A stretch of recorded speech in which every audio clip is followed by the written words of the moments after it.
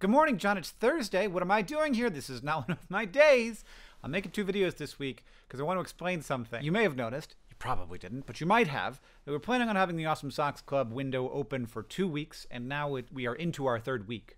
What is that about? Well, we thought that when we launched, you would have the ability to switch over from crew socks, which are like up to the calf, and to ankle socks, which starting in January. So you could switch over, and in January, you'd get your first pair of ankle socks.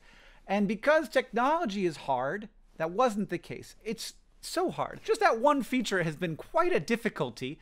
It makes me feel like I would never pay a lot of money to acquire a technology company. But if we closed it down, it would become very hard to switch people over to the ankle socks. So we kept it open, and now that feature is live. And you can go to awesomesocks.club, and there's a link. And there's also a link down in the description that you can go to if you'd like to switch to ankle socks starting in January. You can't do it before then because we won't have ankle socks until January. But now that that feature is live, it does mean that the sock subscription window will close on Monday the 21st. So this really is your last week, for real this time, just because there's been a bunch of people who wanted to switch over and haven't been able to. I wanted to make a video just to like get that message out as far as it could possibly get. Also really excited about the light roast for the coffee club that launched this week.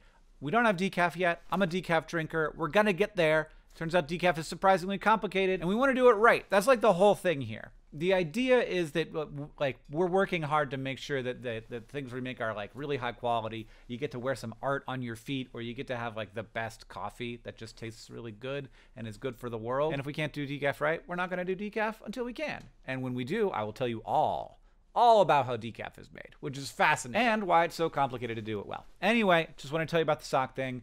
John, you'll see me tomorrow.